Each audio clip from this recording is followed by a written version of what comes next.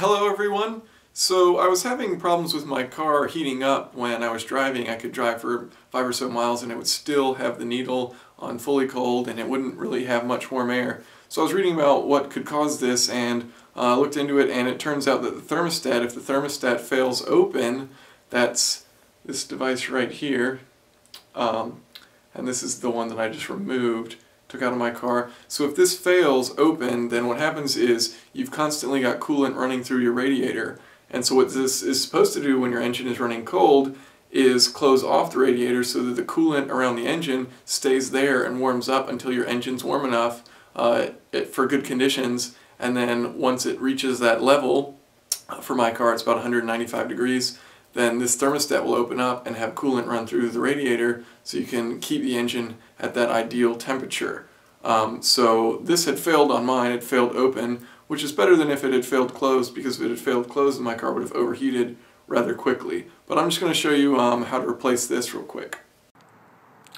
Okay, so the first thing we need to do is find our thermostat, where that housing is going to be. So what you're going to do is follow the lower radiator hose, specifically for Hondas, and that's going to take you to the housing, which is right there. So our thermostat is inside of that. So in order to get to that, we're going to probably have to get this air filter out of the way so we can get in there and better remove that. So we've got a couple screws we need to undo here to get that box out, and then we got to take this tubing out. Okay, so we've got the air filter box off. So next we just got to get this tubing off. So we've got several connections. We got this here, which you can basically just detach off from this. And then we've got this tubing here. So we're going to have to connect this. This wire leads here, so we've got that. And then there's one more down in here. So we'll just need to connect those three, as well as this screw right here. And then we should be able to pull this off. So actually I made it more difficult on myself. All I need to do is pull this out from this air intake tubing, and you don't actually have to disconnect each one of these, so I gotta go ahead and reconnect those, but no problem, and then we can pull this right off. Okay, so now that we've got that tubing off, there you can see the throttle butterfly valve. So here is what we want to get inside of. I've actually got a screw missing.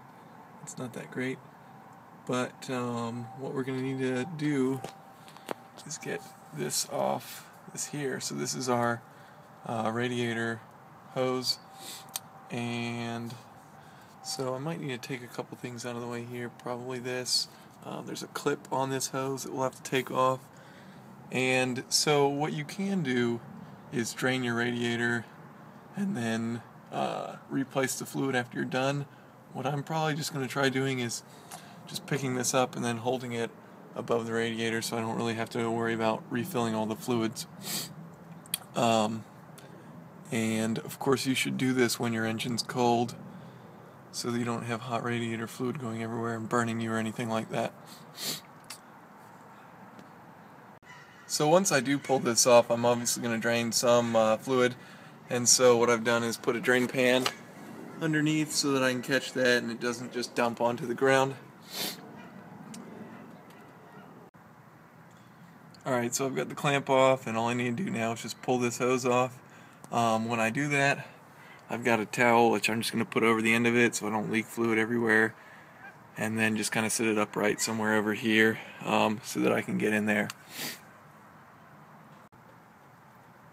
Okay, so removing that hose was probably the most difficult part of this. So what I did was I just took some hot water and slowly poured it over where the hose was on this, and then just pulled on it really hard, and eventually it came off. It definitely helped to have the hot water before I was going nowhere with it, so that's my tip if you get stuck at that part, so just use some hot water. Okay, so the two screws we need to remove are this one right here and this one down here. and they're pretty tough to get at, but you can always remove more things if you need to. I just had a wrench and came in from this side to get this one off. Used a socket to get that one off. Alright, so now that we've got that off, you can see our thermostat right here and the gasket. So we're going to replace both of those. So we'll just have to pull that out, and since it doesn't really matter, you can just use a screwdriver, put it in there and just kind of yank it out. And then we'll put in the new one.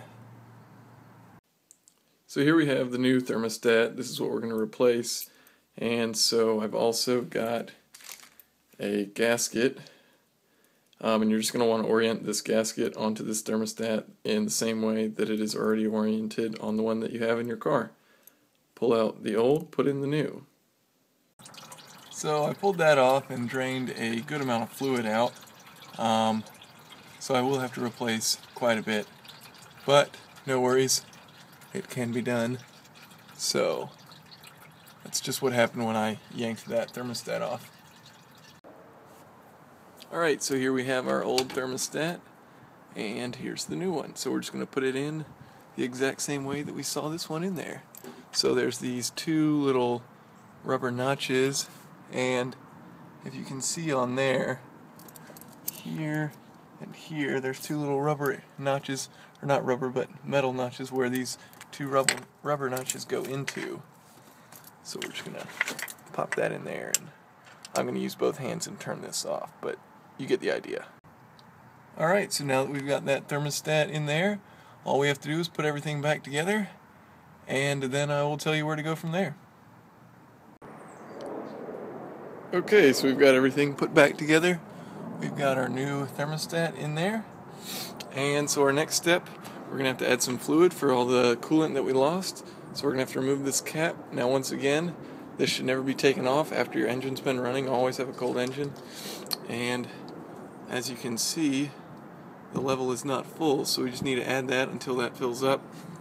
And then we'll start it. We'll leave this off so that we can get some bubbles out of there, and then put the cap back on, and we're good to go. Alright, so now that this is full, I've got my drain pan underneath. I'm going to go ahead and start up the car. It's probably going to, bubble out a little bit, and we'll have some overflow, so I've got that drain pan to catch anything that comes out. Hopefully the bubbles will come out. We can add a little bit more, put the cap back on, and it should be good.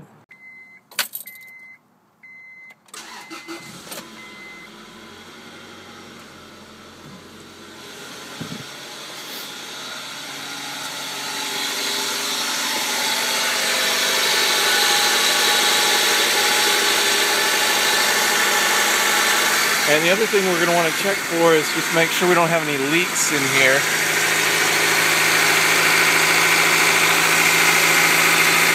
Looks good. Looks like nothing's coming out of that, so that's a good sign.